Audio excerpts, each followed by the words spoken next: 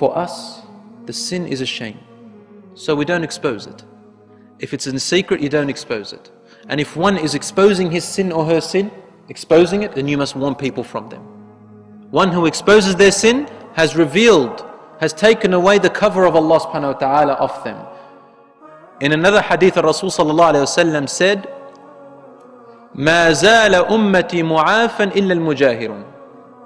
My ummah, each member of my ummah is at peace, is protected, except the ones who expose their sins, who love to what? Expose them, as in who love to tell people about their sins and they feel proud about them. They feel good about it. That's the difference. The difference between saying to a person, I've done a sin, feeling ashamed to get advice, or to advise someone, don't do what I did. But what Rasulullah says, mujahirun, means those who say it out happily and they're proud of it. Oh, did you see me? I got her number. I got her number and I spoke to her the other night. Oh, and I've hooked myself up, bro. I'm going to meet her tomorrow. And they feel proud of it. This is haram sin. Hey, I tried out alcohol the other day. Shh, my dad doesn't know about it. Just keep it between me and you.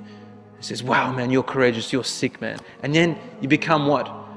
They feel like they're proud that they've done this to win their peers' sort of respect. That's what they think. Or to become popular. My favorite music is Lady Gaga. I love listening to Lady Gaga.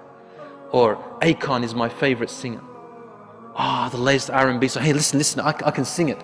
Don't tell my mum and dad that I'm into this stuff, man. Because I also took drugs the other night, but don't tell them. So sins, Rasul sallallahu alaihi wasallam tells us, don't expose your sins out of happiness. And even don't expose them if there's no need to expose them, because it gives other people the idea.